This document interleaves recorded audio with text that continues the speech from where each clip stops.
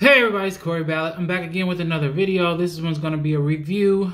I'm getting adjusted to this light. I'm using my new tripod and it has a ring light on it. It's getting kind of dark. It's early. It's fall now, so it's getting dark at about almost 6, just about. So trying to figure out this whole lighting situation. It's not bad, but I don't know. I guess it'll do for now. So this video is going to be a review of the YouTube video or reaction or review, whatever, to the video, the YouTube video on Let's Get to the Root. That's the name of the channel. I've done 2 other videos about some videos on that channel, and they do documentary videos where they talk about not old, but let me not say old. They talk about music artists that were popular some time ago, or actors or something like that. So this one is Let's Get to the Root, What Happened to Jason Weaver.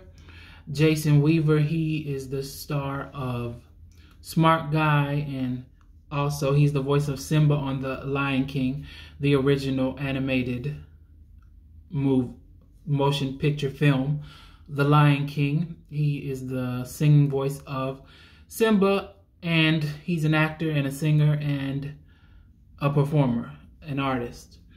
So the show just talks about his life and his career and what he's doing now. So that's how that goes. Oh, it's shaking, it's shaking. Sorry about that. All right, I'm working it out. Let's get to the root of it. What happened to Jason Weaver? So Jason Weaver, it says he was born in Chicago, in the Chicago area. He grew up there. His mother was a singer. She was a member of the group Kitty and the Haywoods. She also, with her and her sisters, I guess his aunties, they wrote jingles and sang jingles in the area, as well as did work with artists such as Aretha Franklin and Curtis Mayfield, they said. So he got into acting at a young age. He was doing commercials at the age of 5. Then he went on to star in Brewster Place with Oprah at a young age.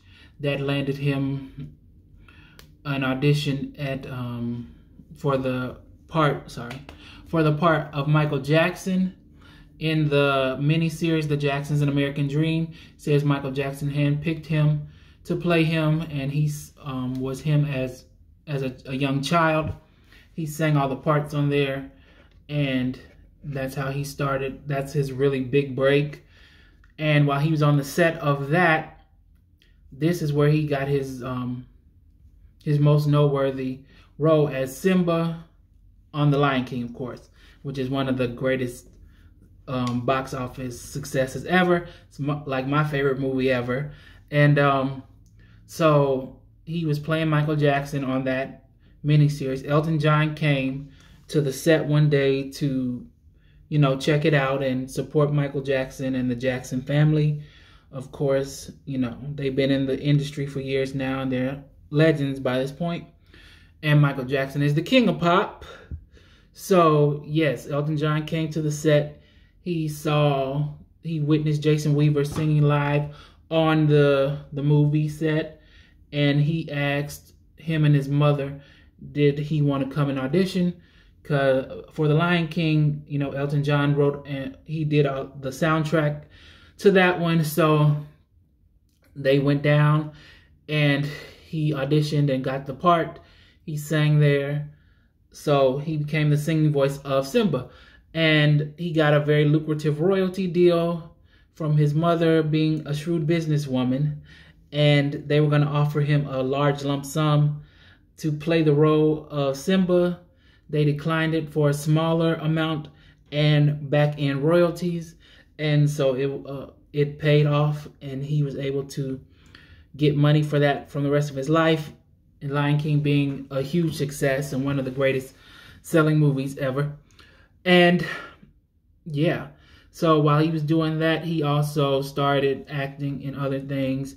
He was on the TV show Thea with Brandy, and he also released an album in 1995.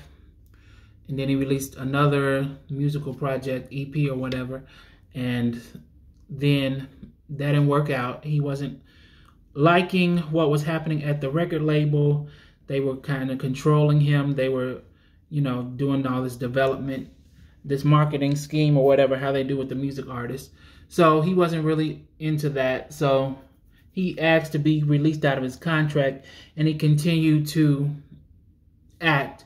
He started being in movies. He was on Smart Guy, the television show, and then he played in other movies, black classic movies like ATL and Drumline.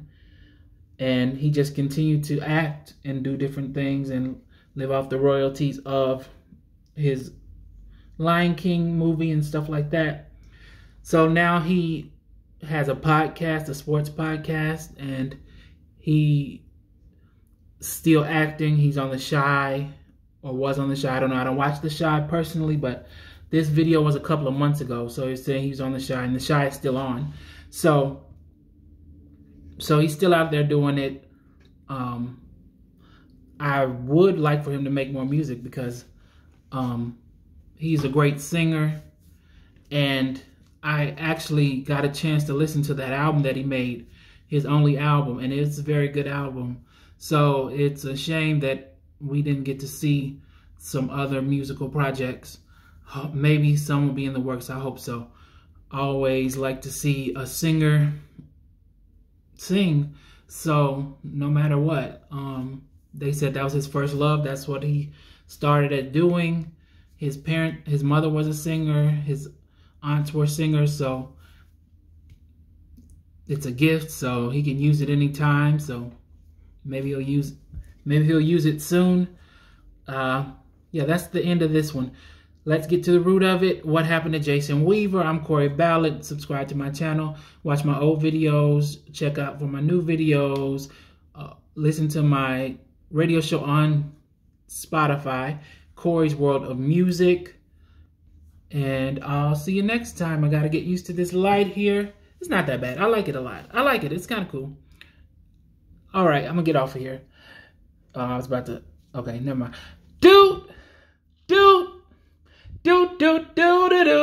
It better end.